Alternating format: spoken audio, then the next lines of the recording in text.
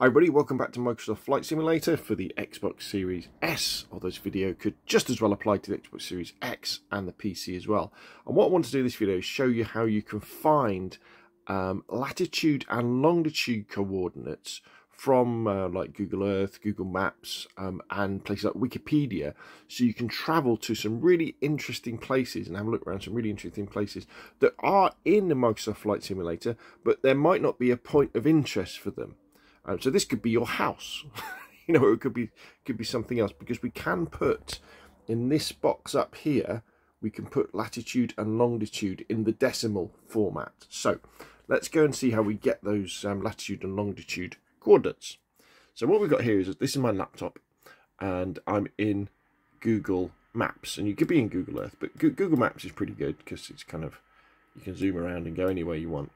And you can turn on the satellite imagery, and wherever you click, wherever you left click, you'll see at the bottom it gives you the exact latitude and longitude of where you've just clicked. Now it does this in the mobile version as well. When you're on your Android phone or your iOS, if you tap somewhere, it'll give you those coordinates, and that's what we're interested in.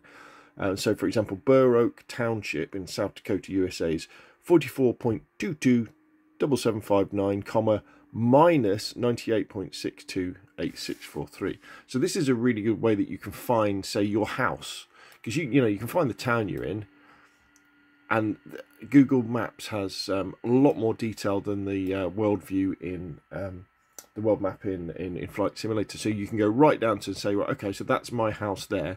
Click there, and it'll give you the exact longitude. So that's one way you can get those figures. The other way is if you go somewhere like Wikipedia. So for example, I thought, let's fly around the Nevada nuclear test site. Let's see what that looks like. Let's see what information is there, because I was kind of testing the idea that maybe they didn't include certain things in the map.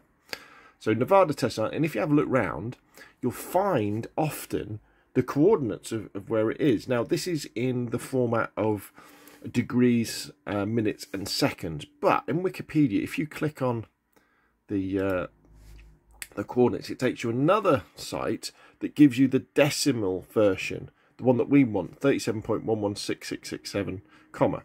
So what we can do now is, if we go back over to Flight Simulator, now you have to bear with me with this because I'm having to hold my phone in one hand and use my controller.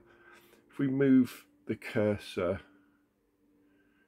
up to the search box, there we go, and now we need to put these the things in. So what is it? It's 37.11. Start off there. It's a lot easier if you've got a keyboard plugged in. These. Oop. Wrong one. 37.11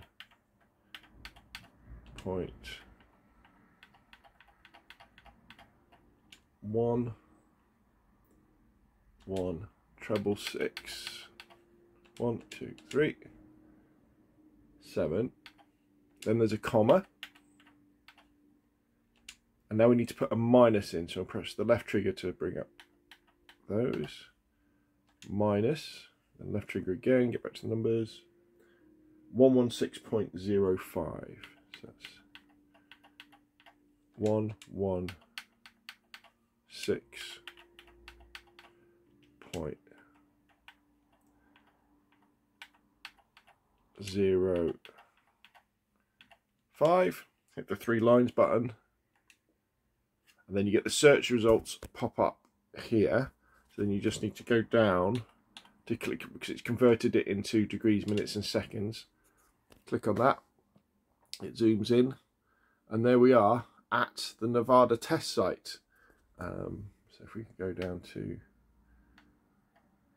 flight, oh sorry, so then you need to, so it says custom, so you click on there, so set as departure, and we can click on fly, and there you can see this amazing place where they exploded in the Nevada desert hundreds of nuclear bombs, and you can fly around it. Let's see if we can see a better view. There we go. There's all the craters. What a scary place, eh? Look at that. So there we go, peeps. That's how you can find easily find, fly to, fly from anywhere in the world in Microsoft Flight Simulator for Xbox Series S, Series X, or the PC. Use a combination of Google Maps or Google Earth and places like Wikipedia to find where you want to go and have a great fun exploring. So there we go. So as you're finding cool places to search and you've got coordinates, put the coordinates in the description below the video with the description of what it is, where you've gone. And maybe we can share some of the information around and have some fun exploring some unusual places on this wonderful world of ours in this amazing game of ours. Anyway, that's enough from me. If you've enjoyed the video, hit like. If you want to see more of the same, press subscribe. And I will, of course, see you again soon.